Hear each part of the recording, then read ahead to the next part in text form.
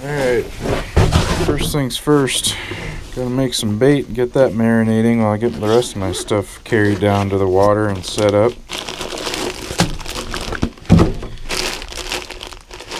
.21 ounces old-fashioned oats, 2 or 3 handfuls of sweet feed pellets.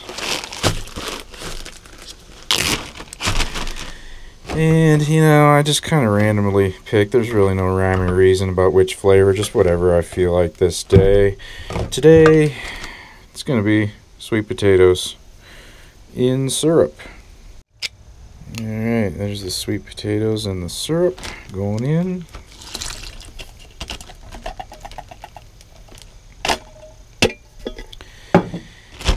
And to give that a little extra kick, I'm going to put some of this brown sugar and bourbon kitchen seasoning in there. Just some kitchen seasoning that we didn't like on our food, so I'll just use it to season up the carp bait. Put a bunch in there.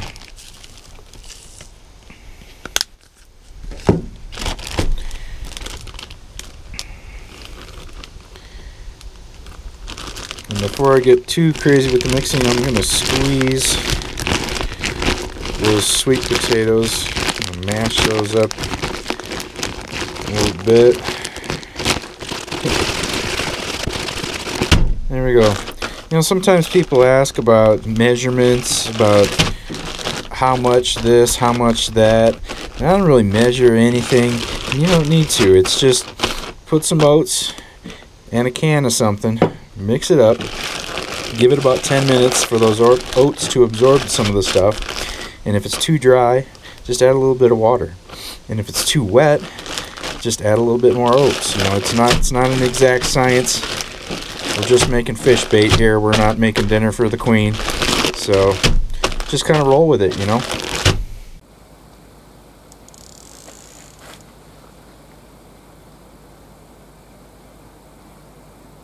And I'm going to change out all 3 of my hooks today.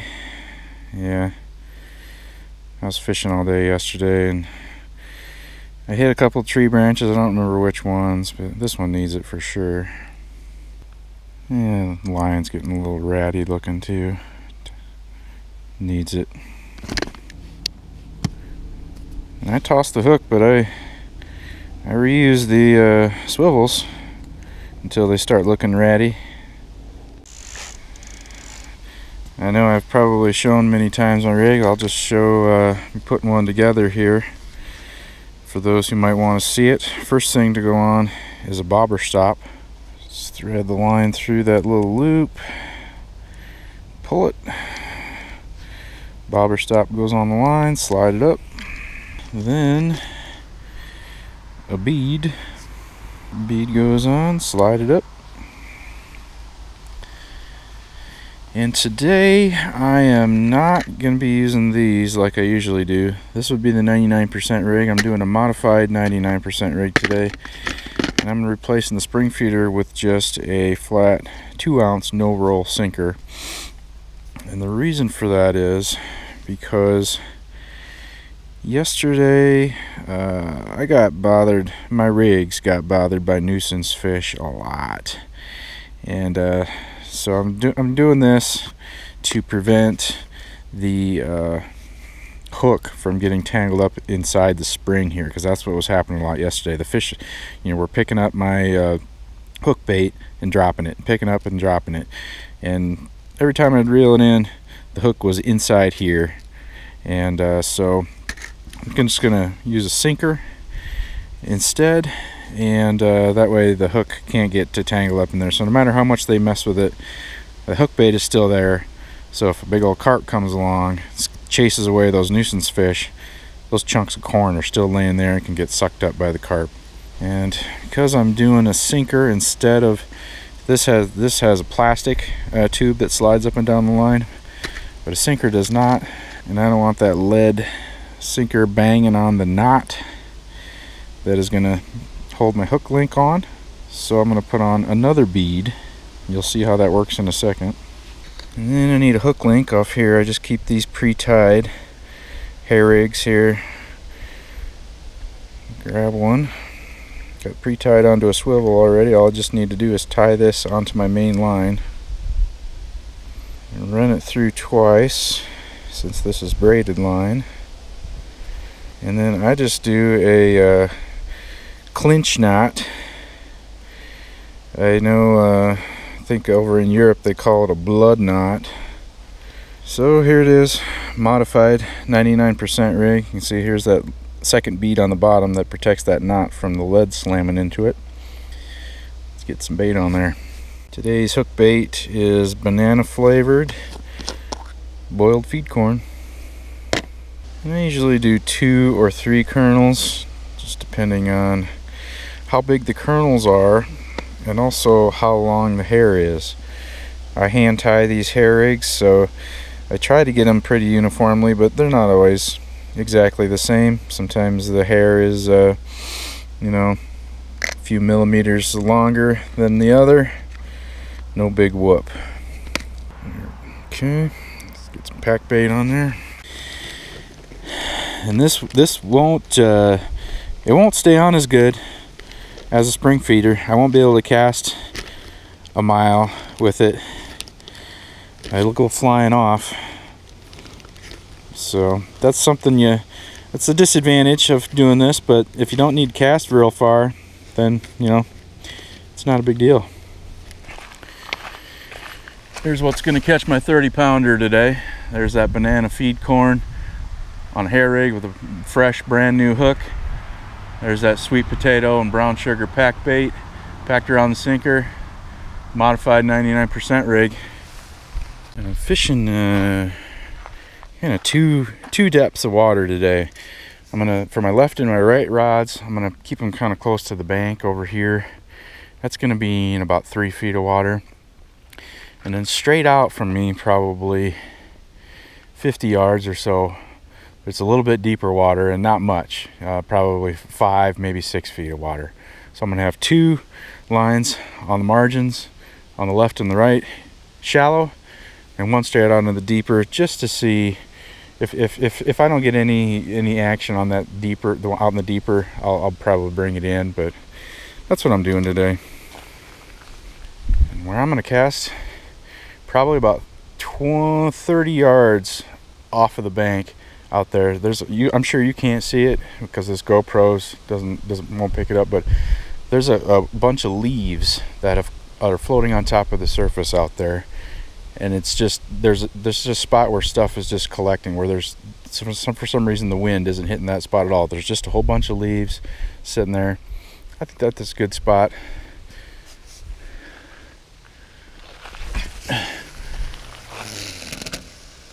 If leaves are collecting there, then other stuff is probably collecting there too. Dead bugs floating in the water. Anything a fish would want to eat. And now I got 2 more hooks to change out yet before I get all my baits in the water. So I change up my tactics a little bit in the fall. It's right now we're towards the end of September 23rd I think today. And like typically in the summer, in the heat of summer, during the middle of the day is the hottest part of the day, and the sun's beating down on everything, and the water's hot, and even the fish are hot, and they're seeking out places that are a little bit cooler, a little bit more comfortable, shaded places or deep cooler places. But now the days are getting shorter, nights are getting longer, so that means the water's cooling off. Now it's kind of flipped on its head, and they're going to be more active coming out into the shallow places in the sunny areas during the middle of the day, because they're looking for water that's just a little bit warmer. So in the middle of the summer, you know, I primarily like to fish either early in the morning before it gets hot, or later in the afternoon and in the evening when it starts to cool down again. That hottest part of the day is usually not very productive. And right now it's the opposite. Early in the morning when it's cold, they're cold, not very active. And during the middle of the day when the water warms up a little bit, and especially the shallow water where the sun can really penetrate and hit the bottom, that warms up and they become most active during the warmest parts of the day. And then they kind of shut off again once the sun goes down. That's been my experience, And that's the approach that I usually take when the seasons change like this.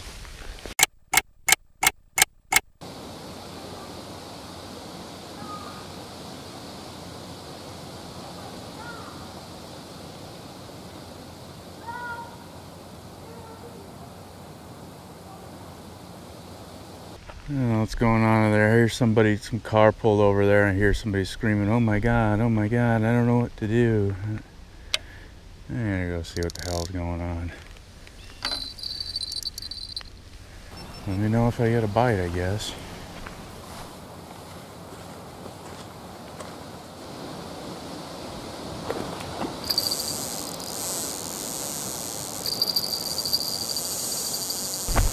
Great. I go to help somebody and then I've got a fish going on.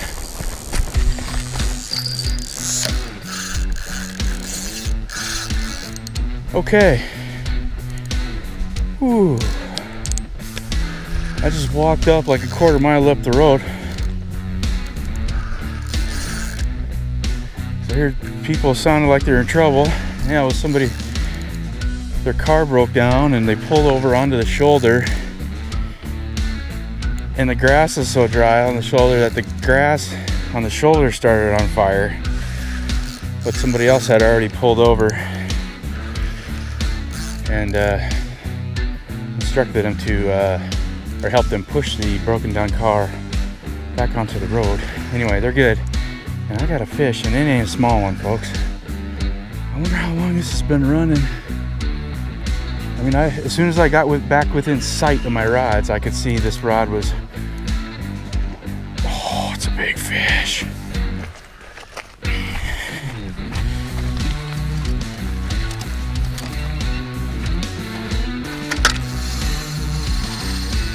Oh, this is not a small fish. I'm not gonna guess how big, but it's big. I was in the super shallow stuff off to my left is where this bait was. No. Oh, I hate that. It feels like they came off. Alright. I need to relax a little bit here.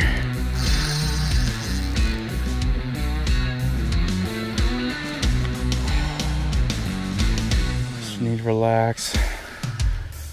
Let this guy wear himself out. Seems content to just stay kind of off to my left here. Hasn't gone over this way yet to get tangled in my other lines. That's a good fish. I really haven't seen much except for just the hump on the back, and I see the tail come out of the water a little bit when he goes on these little power runs. Oh, it's a big fish. It's big. Oh, stirring up mud. Here he comes, he's getting close. This is so shallow right here.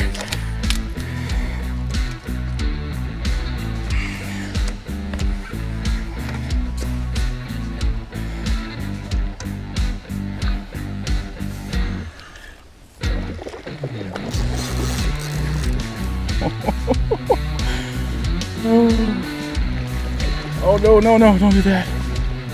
Don't do that. Don't do that.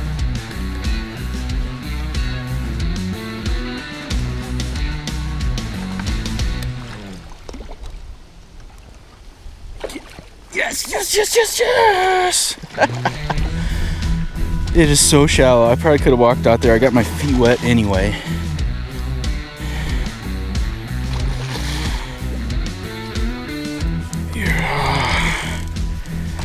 Yes, I don't think it's a 30-pounder, but it's a big fish. I'll get a quick weight on this guy. 0.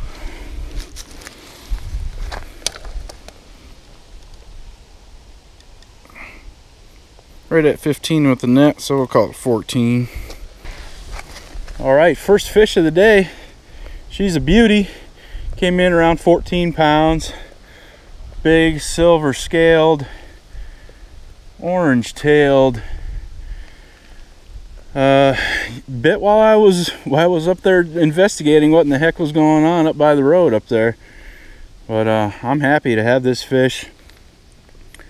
Still after that 30-pounder this year, but I'll take these fish all day long. Great fight, especially in this shallow water out here. Every time this fish would go for a run, there's just be this enormous splash and wake out there. It just looked like I was fighting a shark out there. It was awesome. Get a release on this guy and catch him again another day. Gonna let him sit there for a minute and re-energize, get charged back up. There, he's starting to flare his gills there a little bit. That's a good sign. Alright, I'm just gonna step out here and get this guy released. It's a little too shallow out here to do net release. Just gonna let. There he goes. See you later. Thank you, sir. So it's 3:07 in the afternoon. Middle of the day, warmest part of the day. Hopefully find another active fish or two. We gotta get these baits back out there.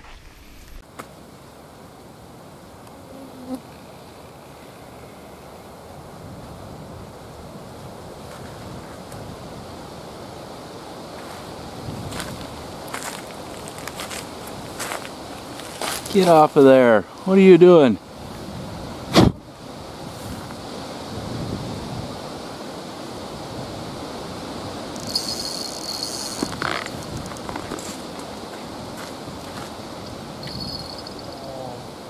Big fish just spooked right there in front of me. Yep, I'm hooked up. Okay. The noise from me getting up spooked a fish that was just right in front of me. This is another big fish. I am not really moving him very much. He's heading for the bank down there. Yes.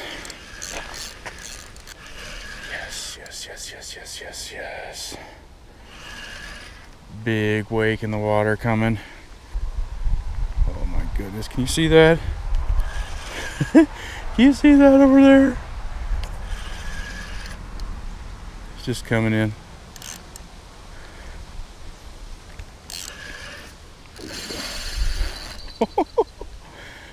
This is a big fish. I'm gonna try and land this guy over here if I can, because it's a little bit deeper over here. When I landed that first fish, over there, I mean, I had the net reaching out 10 feet out into the water and it was still only 6 inches deep. We're doing good here. There he is.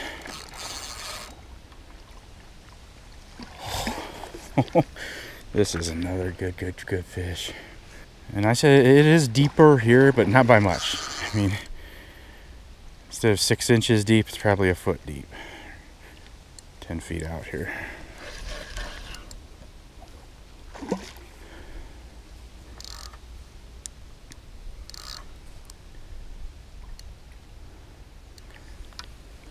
man. Oh, what a great day. 2 big fish already. Better not count my chickens before they're hatched here. Big tail. I love it when they do that.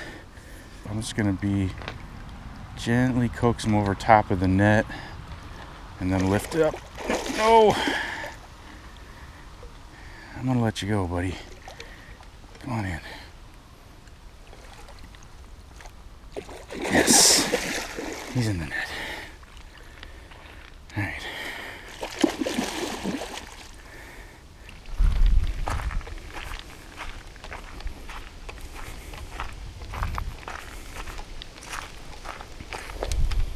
Look at that big back.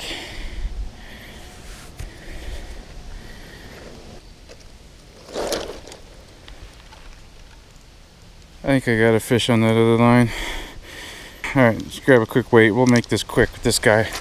Yeah, it's pulling drag. There's another 14 pounder. I'm gonna hold this guy up and show him to you real quick. 14 pounder. Look at that beauty. That's a beauty. Yes, I am. 14 pounder going back. Let's see what that other rod's doing. This guy wasn't out for more than 3 minutes. You gonna go? You figure out which way to go, don't you?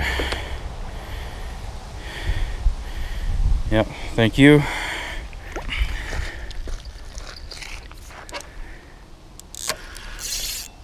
And we are hooked up with fish 3. Fish 2 is still just hanging out right there, about 15 feet off the bank. Fast and Furious here, Fast and Furious, I love it. I'm not gonna make any predictions, but I'm 100% sure it is not a tiny fish. I had that problem here yesterday, not right here, I guess. I was fishing this lake, but different place. But to start the day, I was catching a bunch of 3 and 4 pound fish, which is fine, but this is undoubtedly a little more exciting. I don't know what the deal is with this carp. He's just hanging out there. It's not like there's anything wrong with him. Usually, you know, if there's something wrong, they'll turn sideways, they'll belly up or whatever. He's just sitting there. I don't know if he knows. Maybe they know, these two know each other, and they're just gonna say hello.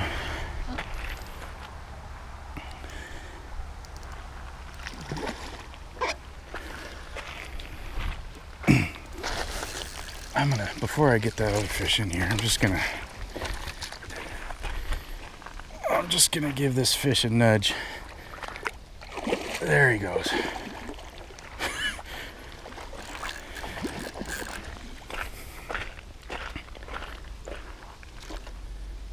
I never had a fish just sit there like that for that long. Well, I was after a 30-pound fish today is the goal, but I'd say today we're getting upwards of 30 pounds of fish, although not just all just within one fish body. This net fills up with water if you lay it in the water, and then it weighs like 10 pounds. Got him. Yeah. You don't like that, do you? That's all right.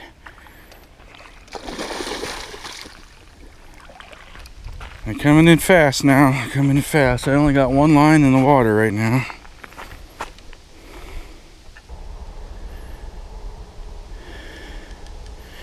Yeah, this guy's around 13, probably around 12. Subtract the net. What a great day of fall carp fishing. Another beauty. A little smaller than the previous few, but no less fight at all. You wouldn't be able to tell the difference. These are all just pristine fish. I'm sure they've never been caught before. What a great day. And that water is pretty cold on my feet. I'm guessing it's in the, I don't know, 60s, upper 60s maybe.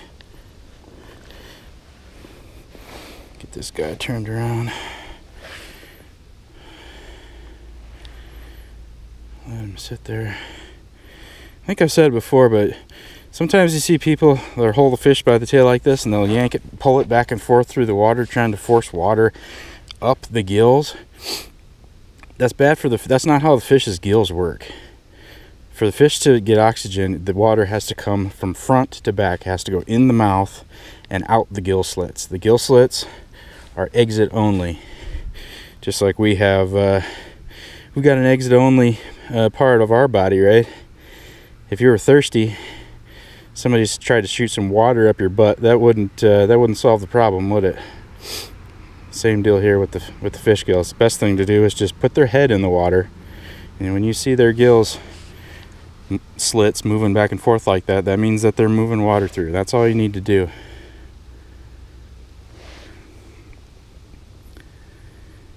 And this guy just seems content to just sit here and be the example, I guess.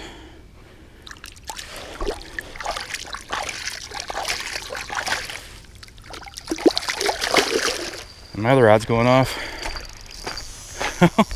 Perfect timing.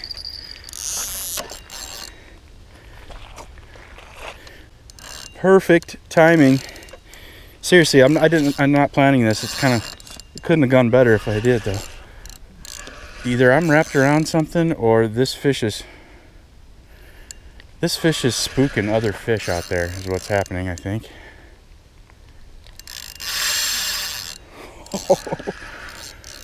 I have 0 lines in the water. Both my other rods are laying on the ground over next to the camera over there. I don't know if I've got a bunch of weeds on my line or what's happening here, or this just fish. This might be a 30, or if this is a 30-pound fish or something. I think he's got me wrapped up in a tree branch or something. Got to be. Darn.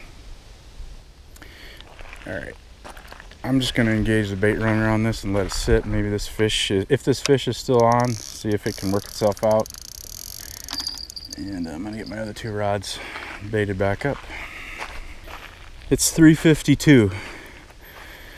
So that's 4 fish within the hour.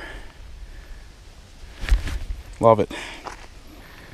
Alright, I got the other 2 lines baited and put out. Let's see. There hasn't been any movement on this, so I'm pretty sure the fish is gone and I'm just tangled. Yeah, lost that rig. That's alright. It's been a long time since I lost a rig, I think.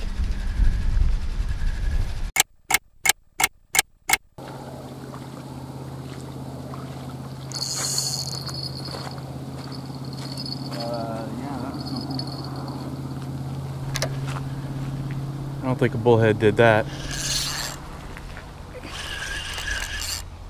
No, that is not a bullhead. It's the 5th fish here. It's more than I really would have asked for today. Another large fish. It's not small. Come on over here, buddy. Oh, is this a mirror? No way. No way. Oh, what? What is a jet ski doing out here? The water is like 65 degrees. Get out of here. That just proves that jet skis. Never mind. Let's focus on the fish here. I think I got a mirror carp here, folks. Something about this fish looked a little different. It is a mirror. I'm walking out to get this fish. I'm not wasting any time. Get in here. Oh! Oh, it's not a giant, but it's a mirror. It's the 2nd mirror carp I've ever caught in my life.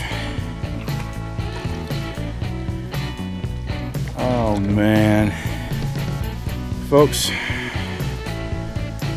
look at this mirror carp. I'm gonna hold him down for this camera first. Make sure because the lighting on that one's just not good because I'm in the shade. Wow, look at that. Look at that guy. Fully scaled mirror carp. And he's got the real cool orange tail like all the other fish have here. Wow. I'm gonna flip him over, show the other side. Here's the other side. Look at those scales. Isn't that cool? Orange fins. Bam! This is the highlight of my day, even though this is not the largest fish. I'm not even gonna weigh this fish. 5-6 pounds is my guess, but sweet. That's awesome to know that they're in here too. amazing, amazing. Well, I could sit here for several minutes looking at this fish, checking out the scales, but I'm not gonna delay his day any longer. And I'm not greedy, I'm not gonna keep fishing. I've had my fill for the day. It's a fantastic day. I'm gonna go home and feel great about the day, and yeah, thanks for watching, I appreciate it. See you on the next one. All right, Mr. Mirror Carp, I'll get my feet wet for you too.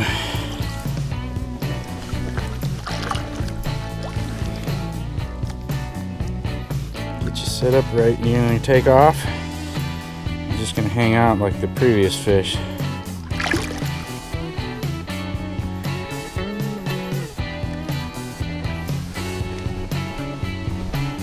Get you turned around.